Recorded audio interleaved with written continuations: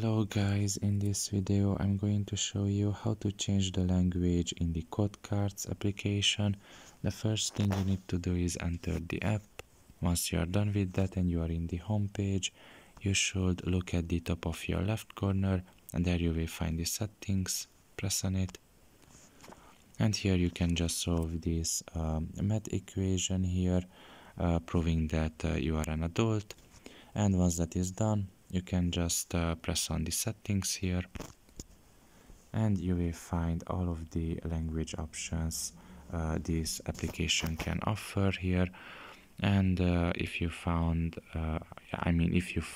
your own language, you can just press on it, and as you can see, the application will change to that language instantly. So pretty much this is all about it. I hope this video was helpful to you. Thank you for listening and see you next time. Bye bye.